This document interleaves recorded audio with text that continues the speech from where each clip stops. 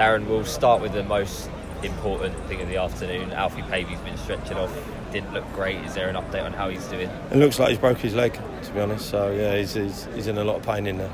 Obviously, that's really unfortunate, given he needs that goal. It couldn't be worse for him, could it? Listen, you don't want to see that in anyone. You know, I'm gutted for him. He's been trying to do the right thing. Obviously, disappointed with him not taking his penalty today, but no, you don't want to see that with anyone. So I'm really gutted for him.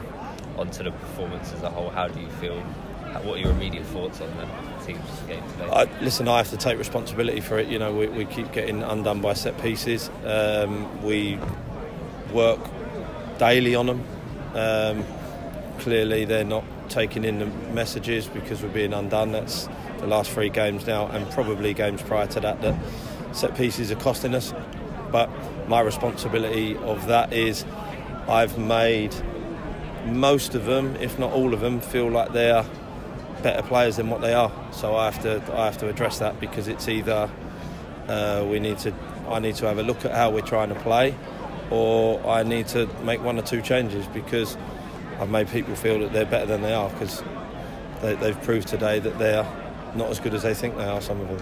I guess the only upside from today is that obviously we've got the replay. It's only on Tuesday night, and a chance to put it right basically straight away within a couple of days. Listen, it's a replay that, you know, we shouldn't, in all fairness, be considering. I mean, I've got to be honest, Dad. Even if we come in 1-0, I'm disappointed we haven't made more of opportunities and scored 1 or 2 more goals. So I'm as disappointed as anyone. It's not been a good day for us, and just compounding that is obviously what happened to Alfie. But we'll have another chance on Tuesday, and we need to play better than we did today if we're going to go through. Just a brief word on the fans who did come out in their numbers today. Yeah, listen, I'm gutted for them.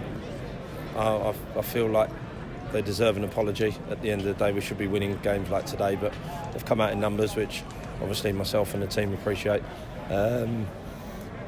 I think at the end we should have gone over and clapped. I know maybe 1 or 2 did, but maybe 1 or 2 didn't. But trust me, everyone's gone in there to go straight to see Alfie and see how he is. We're just waiting for him to go off to hospital.